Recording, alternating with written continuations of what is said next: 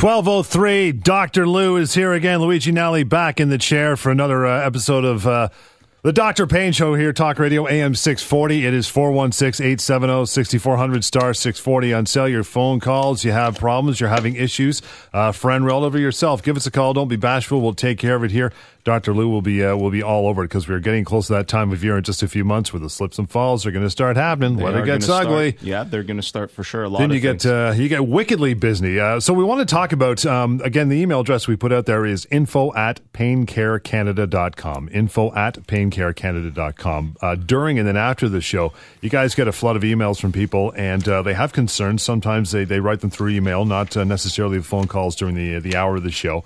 But Anthony's here, and your brother. You want to take care of a couple of these and some interesting ones you had this week, right, Anthony? Yeah, we got one this week from Marie in Toronto.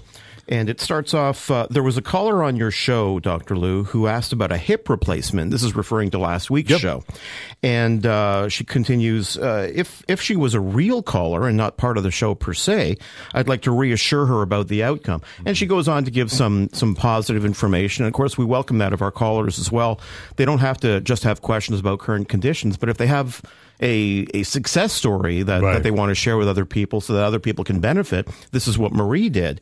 But the thing about this email that really caught our attention is the line, if she was a real caller and not part of the show. Right. And it got us thinking that, I guess, Dr. Lou's kind of quick, the calls come in and he kind of has an answer. He always has an answer, it seems, and they're pretty thorough answers. And I can see how Marie might think it's set up. Yeah, it is. It's a plan. No, you call in and Dr. Lou, today we're going to talk about this and this, so make sure you study hard on that stuff, or have Dr. Google ready on the screen. And the fact of the matter is, we have no idea who's going to call, when they're going to call, what they're going to call about. Mm-hmm. So there's no way for Dr. Lou to prepare. And the fact of the matter is, Dr.Lou's kind of a sharp cookie. Yeah.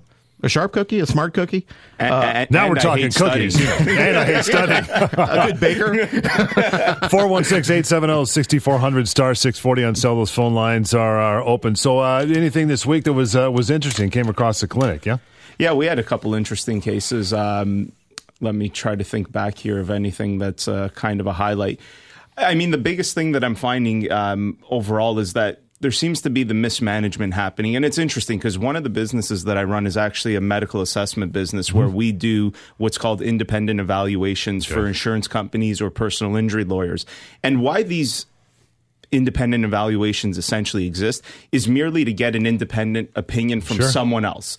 And a lot of the times in these independent assessments, you have someone who's totally independent to you, the patient, and you have someone who's actually listening to you. You're not being as dismissed as you might be with a practitioner that you have seen over and over again, right? You build a relationship. Sometimes they're a little dismissive of the things you say. And these independent evaluations are truly meant to look at what's being missed. Right. And it's funny because I always think in what we do, we have insurance companies and we have personal injury lawyers getting these independent assessments or a second opinion, but very rarely does the average person think that they can go on and do this. And so this is what I'm offering to my patients is this type of independent evaluation where, they have an issue, they're not really sure what's been going on, they've seen a couple different people, and they'd like to get down and really try to understand it. And so I have a comprehensive assessment protocol where I go through with patients, full history, a lot of questionnaire type things, full physical exam, and any other special testing that's required.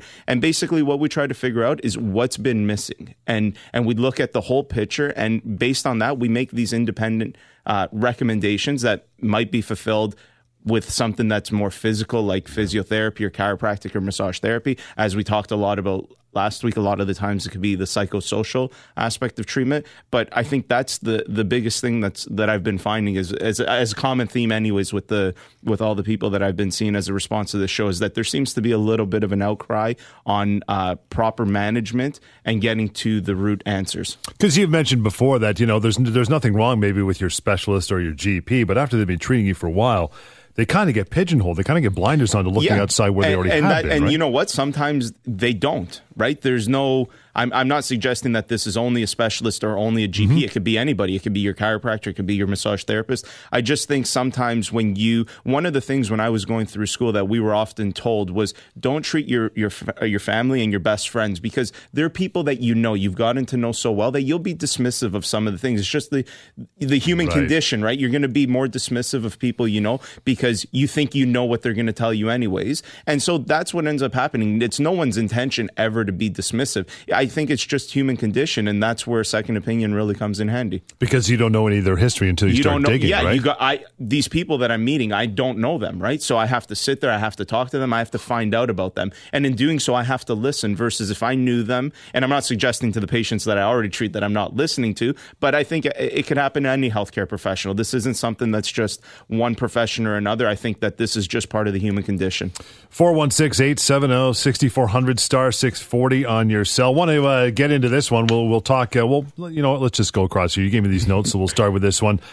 Discussion we'll have for the next little while. Again, want you to chime in on the phones with this one. And I know you've got an opinion on this. That's discussion of healthcare. Are we really a public system, or is it more of a two-tier? Because I know this can be controversial, right? Yeah, it's a very controversial. I think we're very much made to believe that, in Ontario and in Canada, that it's a full public system. But the reality is, over the last few decades, a lot of things have become delisted through the Ontario Health Insurance Plan. And so in doing so, that means either people have to pay privately for certain aspects of their health care, or they have to go into third-party payers in order to pay for those things. And I'm not suggesting that that's a bad thing. I'm just suggesting that there seems to be some taboo nature around when people have to dish out money for their health care. And it's one of those areas that when you really stop and think, if you're not as a person willing to spend money on your health, what are you really willing to spend your money on? Like, what more is there than your health? And so, and I don't blame anybody out there for this. I just think it's what we've been socialized to believe in the system that we're in, is that healthcare should be free. And in doing so, we sometimes mismanage ourselves because we don't want to spend a little bit of money out of our pocket to get that better access to care that is available. Because in my opinion, I think we're more of a two-tier system, even though I'm sure a lot of politicians out there would disagree with me. But based on what I see in my office and what I see with patients, I do believe it's much more of a two-tiered system where certain aspects, yes, are covered through the provincial health insurance plan, but other things you have to go into your pocket or you have to go into your third-party payers. And we all know what they are, the optometry, dentistry, chiropractic, physiotherapy. And there are exceptions in each, right? Some things will have up until 18, it's covered through OHIP, and then it changes. So there are exceptions, not everything. And that's, in my opinion, the definition of two-tier, right? If it wasn't that way, it would just be a public system or it would be a private system. We'll talk a little more on that when we take a short break. You have an opinion on that, or you have any concerns for yourself physically as well? Would love to hear from you. 416-870-6400 star 640 on cell. The Dr. Payne Show right here, Talk Radio, AM 640. Yeah, call that number anytime, 416-870-6400 star 640 on cell. You can email Dr. Lou as well, info@paincarecanada.com. So yeah, we're just finishing up and touching on the healthcare system. I mean, people say, I love free healthcare. Have you seen your taxes? Yeah, exactly. Yeah. Have you seen nothing's free, kid. No, you nothing. know what I mean? What's your opinion on a two-tier system, more of a two-tier system? I mean, the argument I've heard is, it's the people who are against it will say, well, I mean, it's, those who can't afford it to get into that top tier. And then the ones who are like it say, yeah, but it's going to take pressure off the system. Right. So I don't know. I mean, there's pros and cons both way. I don't know that I agree one way versus the other way. Right. I think there's, as an example, right, when you make the amount of money that you make is obviously going to contribute then to your healthcare, right? So then it becomes a barrier to those that are in a lower bracket of income. And is that right? Probably not. We should have all have a certain level of access. On the other hand, when it is a private system, I think when it comes to the healthcare professionals, there might be greater motivation in terms of payment for them and how they go about treating their patients. Because I know a lot of people out there that are stuck in the public system treating. There's not necessarily all the time a lot of money in it. And that, I think, diminishes the amount of, or the quality of care maybe that you give, right? Like, a lot of things, I also think the onus falls back on the population. I think a lot of things are mismanaged and we don't understand how to use the healthcare system. So one example that I always get is I'll often get people who come in and see me And they'll say, you know what, yesterday I was at the emergency room all night because my back flared up, and they ran an x-ray and they sent me home and they didn't do anything for me. Right. And it's like, well, what did you want them to do? It's an emergency room. The very definition is that they're there to save lives, right? They're not there, and that's their job, right? They're there. They've determined that your low back pain is not an imminent threat to your life right now. You can now go home and get it managed through the rest of the system that deals with that, whether it's your family doctor, your chiropractor, or whomever. And so there's that mismanagement on the people, right? How many people are going in because they have a simple cold and they're not understanding where they should be going. They're not understanding, what the primary healthcare professionals, like the paramedical stuff, I'll call them, like the chiros, the physios, what role they can play, what role a walk-in clinic can play, what role an urgent care center can play, and then what role a hospital plays in their care. And so I think a lot of it does have to fall back on better education. Better education, I was going to say. And that's one of the reasons why I want to be here doing this. And if I can help change this in any way and make people understand, it will improve the system just by the very simple fact that people understand where they should be going. And I think a lot of people, when push comes to shove, if it wasn't an exorbitant price, when you're in pain and it's like you got to wait 5 weeks to get an MRI, you wish you could go down the street corner and pay a couple $100 for one, right? Like exactly. you'd do anything for that at that point, and I'll be honest, there's been people that have patients that I've had that have driven down to Buffalo, and they'll go get an MRI there because for them it's worth spending that money to have that peace of mind and to know. And so it's very tough to say. I mean, if we were a full private system, we'd be having the same conversation. Is this good or is it bad? And likely there's going to be two sides to every argument, and some things are good and some things are bad. I think that we have to, as a society, keep looking at this. I would also say that we probably have to look at how much can OHIP sustain, because the reason why a lot of things get delisted further and further is because of the sustainability of this. And so that becomes, are we going to increase taxes to provide that? And do people want their taxes increased, or do we go more towards a two-tier private system where healthcare is also covered by work plans or private insurance or out of your pocket, right? Yeah. I just know I have a lot of relatives in Texas and Florida and New York, and their hospitals may look like hotels, but man, oh man, is it expensive to get anything fixed down there. Yeah. Wow. Yeah. You do not want to get sick or break a leg down there. No, and also the sad part is people that may need it, and if that insurance card isn't ready, they don't help, right? And so and then there's there are different centers for people who fall in, who don't have the private system. But I think it diminishes the level of quality probably that you're going to get, just because of the very nature that I think if a healthcare professional has a choice, the private system is probably a little bit more lucrative than the public system. And so you would lose some professionals, I believe, to that private system. So it's a tough conversation. Should be a right, not a privilege. Yeah, this is definitely, the hour that we have is not going to do it justice. I think that it's there's pros and there's cons to both ways, and we just need to keep evolving and figure it out as a society. 416-870-6400, star 640 on cell. We're going to take a quick break. Get back into this one. Why humans feel pain. Emotional and otherwise, and physical. We'll get to all that in just a moment. You want to give us a call, we'd love to hear from you. Phone lines are wide open. You want to call Dr. Lou outside the show as well. That's 1-855-55-Dr. Lou. Very simple. Dr. Payne right here. Talk Radio, AM 640. It is 12:22. Dr. Payne Show. Dr. Lou is here right till 1 o'clock. 416-870-6400, star 640 on cell. Lines are wide open. You have pain concerns, pain management. Talk about it here, personal or for someone else or otherwise. I want to mention as well, Facebook, guys, Dr. Lou TV, and that covers Twitter as well. That's your social media, right? Yeah. Okay. Anthony's in charge of all that stuff. Nice. He's the marketing guy. Look at you. The Facebook page is cool. You should be going there for sure. Yeah, absolutely. And if people want to see a trailer for the upcoming TV show that's which you guys are working next on, year, yes, which is awesome. They can see a trailer on the Facebook page. Nice. All right. I want to get into this one. This one might get your phone calls happening. Marijuana for pain relief. Yeah. Yeah, that's a hot topic. What do you think about that? I definitely think, again, it for sure would play a role, like everything, right? I don't think anything should ever be discredited, and I think it does play a substantial role in a lot of people's pain management. I think the bigger thing that we may need to be concerned of as healthcare professionals and as a general public is, how do you distinguish someone who just wants to smoke up right, and use pain as the excuse versus someone who has pain and really needs that to help them? And that's a more difficult question to tackle. But I think one of the best things, one of the best ways to understand this stuff is I'm sure we have listeners right now who might be using marijuana for pain management, and let's get them to call in. Let's hear how they're doing it, and let's see if there's a benefit, if there's no benefit, and how much it's changed their lives. And on that front, I'd love to hear about all kinds of things that people have done for their pain management and things that they have worked for them. Because, you know, when Anthony was speaking about that email we got earlier in the week about the reassuring the hip replacement patient, yes, I think it's really important, too, that if people have had good experiences, that they share those experiences,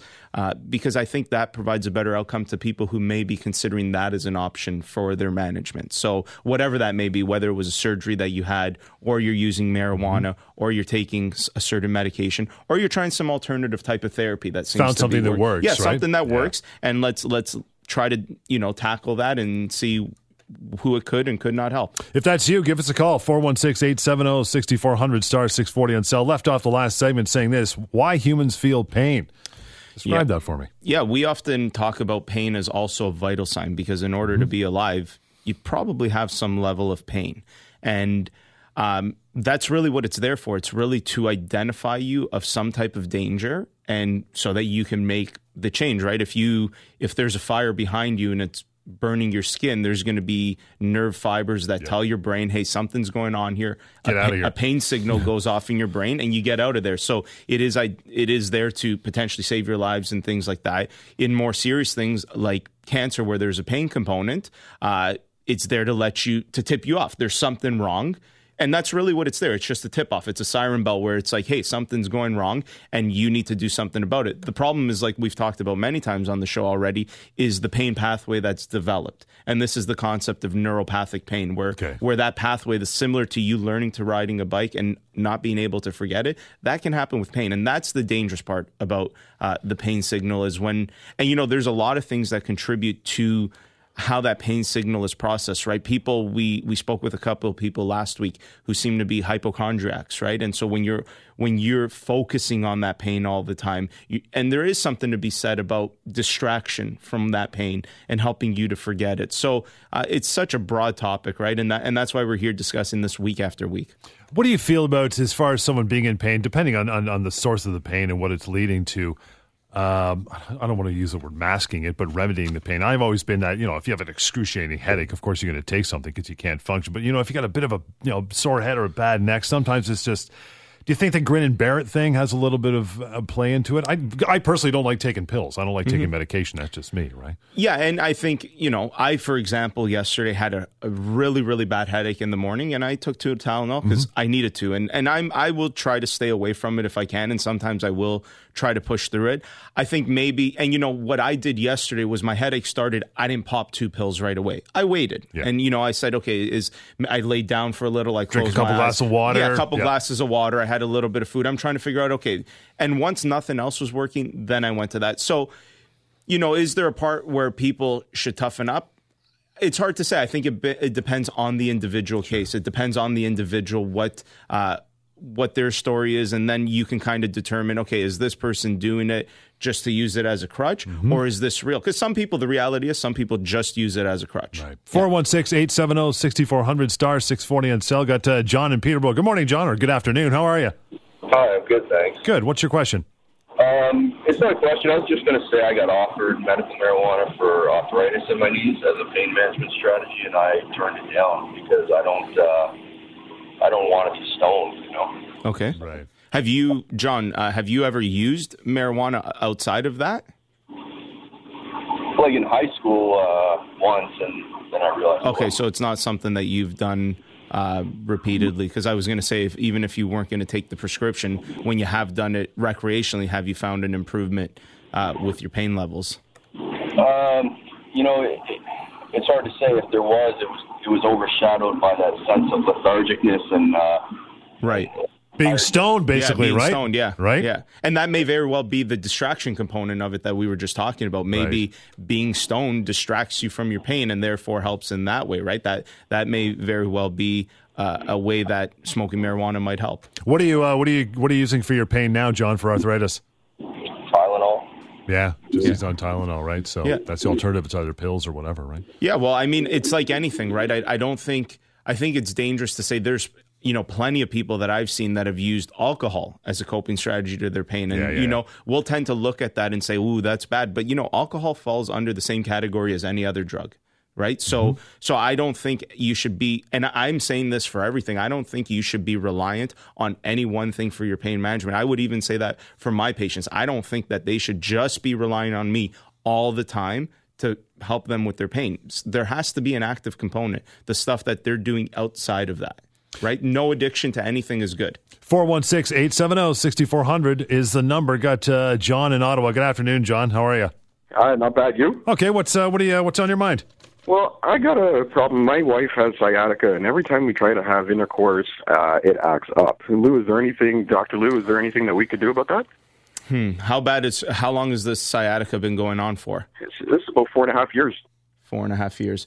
Do you know what the sciatica is being caused from? Is it like a disc herniation or a tight muscle? Has anyone ever given her? Because sciatica is kind of like saying general fever, term, right? Yeah. So, okay, well, what's causing that fever? What's impinging on the nerve to cause that problem? So what I'm basically trying to get at here is, let's say it's something like a disc herniation, and let's assume that it's what's the most common type of disc herniation, which would be off laterally a little bit in the spinal canal, and being in flex postures at the hip would aggravate that type of a disc herniation. So depending on the position you're using for intercourse, if there is some type of a flex pelvis position, that may be aggravating the sciatica, versus if you use, and I mean, I guess it's kind of hard to think of a lot of positions where you don't have to be a little bit bent, but maybe limiting the amount of bending might help in that regard.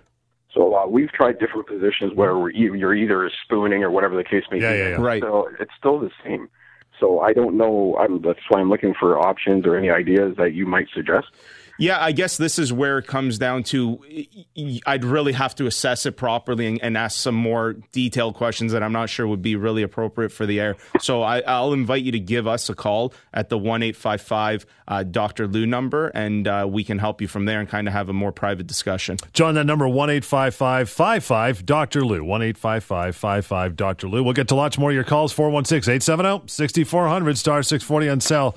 Dr. Payne Show continues, Talk Radio, AM 640. 416-870-6400, star 640 on cell, 1233 on a rainy Saturday. Good day to give us a call and discuss the things that are going on in your life as far as your health care is concerned. Alan in Mississauga, good afternoon.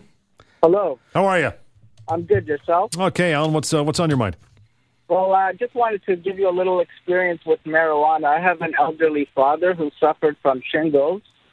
So for 2 years, he had pain in his arm, wouldn't go away. We tried a lot of, the opiate pain medicines.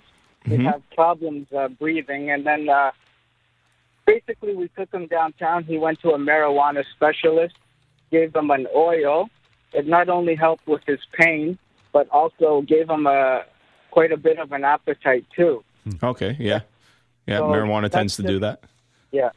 So that's just my experience. I don't think marijuana is a bad thing, like you said. No, not at all. It depends on the person, right? Yeah. And I think that's the point that we're trying to hit home here on the show with a lot of the different types of interventions that we're talking about. I think it does come down to being dependent on that individual. And it's nothing bad. Marijuana is nothing bad. Yeah. And, the abuse of it may very well be bad. Like anything else. Right? Yeah. But I don't think as a standalone, it's necessarily a bad thing. And again, if there are people out there where it is helping and it's making that difference in their life so that they can have that quality of life, then I think, hey, there's nothing wrong with it. I think so much of it's your demeanor. I mean, we were talking just off the air during the break that I have the type of personality where I don't like being out of control. Yeah. So I never smoked weed in school. I never tried it. I did it a couple times since I've been an adult, and I'm like, okay, I don't like this feeling that much. Yeah, for sure. Yeah. There's people who like taking purple mics and seeing spiders all over their walls. I don't get it. Yeah, and that's what I'm talking about with disposition. I really think it matters. And I think there's something to be said about, like, even when we look at, we all know that story of that 95-year-old man who smoked his whole life and never got lung cancer. Yeah. but what's that psychological disposition? You know, there's a lot of people, I think what the mind does is so much more powerful than what we're doing, because how many people are smoking, and every time they're inhaling, they're saying, I'm killing myself. And I'm not advocating for smoking here. I'm just trying to highlight a point versus people who are out there. And maybe that 95-year-old man was the type that said, nah, it's BS. This will never kill me. Right. So maybe that mental disposition does help. And I think all those things need to be taken into consideration. And that's a big focus of your practice. Yeah, we try angle, for sure. We definitely try to look at the psychosocial aspect of everybody, because it's so important to realize what psychologically their disposition is, and even sociologically what their environment is like, because environment is so important, right? 416-870-6400 *640 on your cell. Phone lines are open. Give us a call. Eric in Toronto. Good afternoon. Hello. How are you? All right, Eric. What's your thoughts? I don't know if he knows about cluster headaches. Yep. Which are referred to as suicide headaches. Mm-hmm. I tried to I tried to smoke it, and I don't smoke a lot of weed. I tried to smoke weed, and it just made it like double the pain. Mm-hmm. Eric, the cluster headaches, was that something you were diagnosed by with somebody, or you're assuming it's a cluster headache? Oh, I know it. It starts from the neck and goes up to the ear, and then into the nasal cavity. One eye gets crazy, and basically, one time my wife found me banging my head against the wall. Yeah. So, I mean, obviously, it's hard for me to say whether it's a true cluster headache. The symptoms that you're describing are consistent with cluster type headaches. You're also a man, which cluster headaches tend to be. Is that right? Yeah, they're more common in men. But anytime someone says it starts at my neck, this is where now we look at another classification of headache, which is tension type headache, and tension in the upper shoulders and in the joints in the neck, and the contributing pain referral that those areas can have to the head. And in Eric's case, he's saying that I guess that you tried marijuana for it and it made it worse. And I would say that that's the scenario where you don't keep doing it. I think anything that you try and it makes you feel worse, you stop. Anything helped, Eric? Sorry? Has anything helped? Obviously not the weed, but anything else helped? A hammer to the side of the neck and beating it and trying to get that muscle down. So I would say, Eric, for sure, give us a call, because this type of musculoskeletal pain and headache referral is exactly what our clinics are really well equipped to deal with. And it's probably not as hard of a solution that he thinks, but probably some treatment on the neck and the upper shoulders could probably play a very significant role. So give us a call. 1-855-55 Lou is that number, Eric. The body is just a big message board. Just read me. Yeah, it's crazy. Right? Yeah. You just got to decipher the message. Yeah. Once I started learning about this stuff, my interest peaked with health in grade, I guess it was grade 12 when I was taking a kinesiology class. And ever since then, it's just been, something that I can't get enough of trying to understand. And I'm always trying to look at the latest research, how things, and it's unbelievable how complex the human body is. It's unbelievable. 416-870-6400 *640 on cell. We'll get to another call before we take a quick break. Laura, good afternoon. Yes. How are you? Hi. Okay, what's up? I'm okay. I just wonder whether you have any idea what could be wrong with me. I'm 70 years old, 70, and I suffer from heat from within. I know it's been a hot summer and everything, but I've had this for a while. Mm-hmm. I get really, really hot and perspire a lot, and I'm very tired. Okay. And I think I'm seeing here on the message board that you've been to different doctors who cannot figure it out? Yes. Okay. One of my questions for you, obviously, 70 years old, so age probably plays a factor in a lot of these things as well. Because I obviously can't see you, can you describe a little bit about yourself? Are you overweight? Do you move around a lot?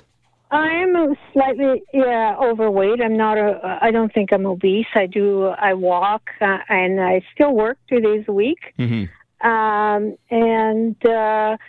I do all my housework and everything with no problems. I don't have any major health issues. They did recently find out that I had a thyroid problem. That was my next question, if they ever investigated your thyroid. It's an underactive thyroid for which I take 15 milligrams, or I can't remember the name of the drug. Mm-hmm. Yeah, I would say, again, from personal experience of my own over the last few years, I'm kind of maybe a hypocrite sometimes when I talk about being overweight, because I've gained a little bit of weight over the years myself. And I noticed, and even with a 10-pound or 15-pound difference, now we don't have to talk about going from 150 all the way to 250 and what that can do to your internal body temperature. But I noticed within myself as a personal experience that even a little bit of weight that I added to myself, I found the same thing where I was I felt hotter a lot of the time. I was sweating a lot more. That's just, again, that's your body's sirens going off telling you that it wants you to be a little bit healthier. So I would say if there's nothing that's been serious and you've been investigated in all other ways, a simple thing that you can try is try to get the diet under control and try and exercising and see if losing 10 pounds helps at all. 10 pounds is good for anybody to lose. So I think try it out and see if that helps. Appreciate the call, Laura. The phone lines are open. Give us a call. You got some time right till 1 o'clock, 416-870-6400, star 640 on cell. Dr. Payne Show. Talk Radio, AM 640. 1244, the Dr. Payne Show continues. Couple different ways to reach out as well. Dr. Lou TV, that's both on Facebook and at Dr. Lou TV on Twitter. Anthony, you got another email. This one's interesting. Want to read this one for us. By the way, the address, info@paincarecanada.com. And this is from Susie. Hello, Dr. Lou. Have you ever used turmeric or golden paste for pain? And do you suggest diet changes to cut out inflammatory foods like sugar, dairy, etc.? Yeah, to the first part, I personally have never used those substances for pain management. I don't even think I've ever recommended it to people. Having said that, one of my associates in my office practices Chinese medicine as well, and I know he recommends this type of stuff a lot, and he has great outcomes with his patients. Right. And again, I think it goes back to, especially when it comes to natural substances, there's not a heck of a lot of research because it doesn't have to go through the approval that medication has to go through with the research. So there's usually a lack of research on these types of substances. Having said that, I don't want to say that they're not harmful, but they're definitely not as harmful as other things could be. Right. I do think it needs to be taken into consideration. This is where naturopathic medicine is great because they'll understand really well how these types of things can interact with the medications that you're taking because they, the naturopaths that I have working with me, this is a lot of what they go through because, again, it's integrative, right? You don't want to necessarily tell somebody, take this, take that, and not understand the other things they're taking. And moreover, you don't want to tell them to stop taking the other things that they're taking. The multi-prong approach. It shouldn't be their call. So I personally, again, I have never recommended them for pain, but I probably believe that a lot of the people that work with me have and have good outcomes with it. And in terms of the diet modifications, absolutely. That's something that I always will recommend to patients about things that contribute to the inflammatory cycle in the body and which foods those are and how to eliminate those foods from your diet in order to help. And we talked about this on one show where, there's that saying grains inflame. So a lot of grain products, breads, pastas, anything that's a complex starch contributes to the pain cycle. And things that don't contribute as much are obviously the fruits, the vegetables. Right. Even alcohol is a contributing factor to the sugar, right? To pain, but things like red wine and stout beers seem to have a beneficial effect. So, here's John raising his hands. Get the Guinness. Stout beer. Get it what? In right Guinness. Now. I knew it was medicine. 416-870-6400, star 640 on cell. Is it Jamie or Janie in Toronto? It's Jamie. Jamie, how are you?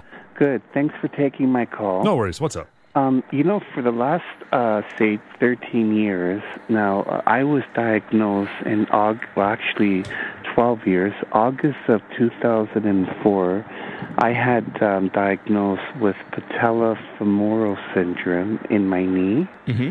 And I also was diagnosed with osteoarthritis. And I've been having these flare-ups. I tried changing my diet. I've tried losing weight, but I just really can't seem to get rid of the chronic knee pain. And I should tell you that this knee pain, it's not there all the time. It comes and goes. Yeah. So, Jamie, with what you're describing, and assuming it truly is patellofemoral pain syndrome, what essentially patellofemoral pain syndrome is it's kind of a wastebasket term. It's one of those things where there's really nothing else wrong with the knee, but there's some pain there. The patella, which is the kneecap bone, is meant to track up and down in the leg and basically is there so that if we didn't have it, our muscles would be snapping when we bend our knees. And so really what it is a traction issue with the patella. And this is where getting the right assessment and the right recommendation matters, because in something like you're describing, if the patella is tracking the wrong way, and it will usually tend to track a little bit more towards the medial side, which is the inside of the knee, you can start to develop osteoarthritis on the patella itself. And you can notice this in a lot of people. If you look at a young child or someone in their teens and you look at their patella, it's nice, it's small, it sticks out, versus you look at older people and it looks like their knee, the bone is so big. That's just the patella has become arthritic. And so changing your diet and those types of things for something like that is not going to help as much, because this is a functional issue. Someone needs to look at you, look at the way that what you're doing, whether it's the way you're walking or some activity that you're doing, and figure out where that traction issue is occurring and help to eliminate that problem, and also treat that patella. Because oftentimes what happens in patellofemoral pain syndrome is you'll have an area in the leg that's weak and another area of the leg that's tight. So you have to basically, the practitioner has to help you strengthen the area that's weak and then help you loosen up the area that's tight. And so I would say this, again, similar to that neck complaint that we had, this is something that we would be very well equipped to help with, and it's one of the things we see most often in our clinic. And it doesn't have to be something that sticks around for 13 years. This is something that can definitely be solved. So give us a call. Excellent, Jamie. That number 1-855-55 Lou.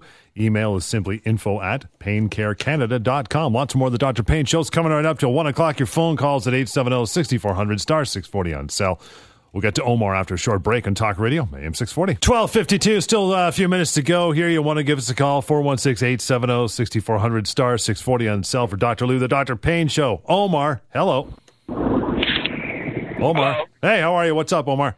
Not much, you? Not much. You got a question or concern? Go ahead. Yeah, go ahead. Okay, go ahead, Omar. No, just do what you're going to do. I don't know what you want me to... Okay, we'll let them sort that out. In the meantime, James, how are you, James? I'm fine. Okay, what's up?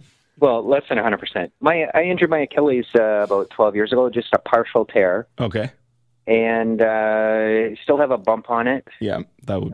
perhaps an inch and a half or 2 inches up from the bottom of the heel. And it, it's sore from time to time whenever I'm, on my feet for a longer period of time or something.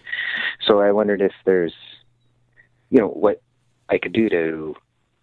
Am I stuck with this, or... I mean, what happens, it's normal for a bump to be there now because scar tissue has essentially been laid around that tendon in order to keep it safe. The thing with the Achilles tendon is it's meant to function and slide properly so that you can move your feet and your leg. And so when you have something like that, and I'm not really sure what you did following that injury and if there was proper treatment done, but in something like this, what we will often do when we have these chronic injuries of an Achilles tendon, we'll actually induce some micro trauma where we not tear the muscle, but some micro break tears. It down? Yeah, in order so that we can restart the healing process properly. So yeah, is it something that you're stuck with? I mean, you said, I believe 12 years, so that's a long time. And it's not going to be as easy as if it was if you called me that and you said this happened, a month ago. So it could take time, but I don't think that you're stuck with it. I think with a good practitioner who can induce that type of micro trauma and allow the healing process to start again, giving you the right exercises, the right treatment, it's definitely something that I think could get better. So, I mean, James, give us a call. Okay. Okay, thanks. James, at number 1-855-55 Dr. Lou. Dislocations and breaks. Often heard dislocations are worse. What do you think about that? From a pain perspective? Yeah, or from a treatment perspective. Yeah, from a treatment perspective, even from a pain perspective, if you fully sever something, there's nothing there to have pain, versus if you partially break something or partially tear something, there's still some nerve fibers intact, which will contribute to the pain. But yeah, I mean, I would say that if you had to choose, you should choose neither. And I think it also depends on location of the body. What area of the body we're talking about could potentially be broken or dislocated. But one of the things that I see a lot of times is dislocated shoulders, and people don't even realize that they have a dislocated shoulder. How do they not know? It's sometimes hard. They'll have a fall. I actually, funny enough, had a patient, I don't think it was this week, I believe it was last week. She's a patient that I treat for neck complaints, and I've been treating her for years. And she does great. She comes in for her regular care to keep up with the management. And she usually will see me in the morning, and I remember seeing her slotted in the afternoon. And I thought, hang on a sec, if she's coming in the afternoon, there's something going on here. Right. And she came in and she said, I fell and I hit my shoulder. I was raking the leaves, and I need you to just fix the shoulder. And immediately when I looked at it, I could see that the shoulder was sitting a little bit anteriorly, which means forward. And I said, I think we're going to have to take an x-ray. And sure enough, we took the x-ray, and it was dislocated. And here in Ontario, to put a dislocation back in, you have to be at a hospital setting. So I sent her over to the hospital across the street from me in order to get it put back in. But now the problem becomes the repetitive dislocations that could happen after, because now you start to weaken the structures in that area that hold the shoulder in place. So oftentimes when it's dislocated one time, it predisposes you to dislocating it again and again, versus when you break something, oftentimes you'll never break that same area again because it heals stronger. Like a weld. With bones, there's something called Wolff's Law, which is essentially that area of stress will lay down more bone. And that's why in arthritis, bones tend to get bigger. It's because more bone is it's a faulty mechanism. The body believes if I make it stronger, it should feel better. And in a break, it works. But in osteoarthritis type of issues, it doesn't work. Which leads to bone on bone and pain. Yeah. Right? So from a fracture standpoint, but I mean, that makes that area of the bone stronger. It may not necessarily make other areas of the bone stronger. Carl, you get the final call of the day, my friend. How are you? Great. Thank you. I know you're short for time. Just a quick question. I'm a 58-year-old male. I'm in good shape, health-wise. I don't know what it is. I thought it was tennis elbow, but when I touch the tip of my elbow, or the out part of my elbow on my left arm, it's sore to the touch and affecting my workout. Is there anything that you could recommend that could alleviate some of that pain? I'll just hang up and you. Okay, sure. Yeah, so again, when it comes to elbow pain, we got to look at, people are, I think, pretty familiar with terms like tennis elbow and golf elbow. And all that is whether it's what's called a tendinopathy on whether it's the medial or lateral side, so the inside or the outside of the elbow. Sometimes it could be an olecranon bursitis, where there's a bursa right behind the pointy part of your elbow that can be inflamed. So, I mean, based on the description that he gave me, it's hard to say exactly. I would say when you're dealing with someone who's saying that it happens while they're working out, it probably sounds more like a tendinopathy issue because it's similar to golf or tennis. Sure. People assume that it can only happen in golf or tennis. Really what it does is because in those sports, it's a repetitive action. Yep. And so whether you're doing that repetitive action lifting weights or swinging a tennis racket, it could be the same outcome, which is the tendinopathy. And again, if it is one of those things, this is similar to, again, the MSK issues. When this is my point, when there are these low-level things and they're often dismissed, and a lot of our callers are saying, what can I do? The first thing you could do is get a good professional to take a look at it and get it treated the right way so that it doesn't become that stage 4 pain that I talked about last week, where it's so debilitating that it ruins everything in your life. So I would say, give us a call. Again, this is something that we're well equipped to help with. Our network of providers across the GTA, so that there's convenient locations all across Southern Ontario that we can get people into and get them help the right way for sure. And we'll leave it off there for this week, and we'll be back here next Saturday as well. In the meantime, 1-855-55 Lou. It's info@paincarecanada.com. And make sure you check out Dr. Lou TV on both Facebook and Twitter for more. And check out the trailer for the upcoming TV show, which is happening in the works anyway. It's going to be pretty brilliant. Until next time, this has been the Dr. Payne Show, Talk Radio, AM 640.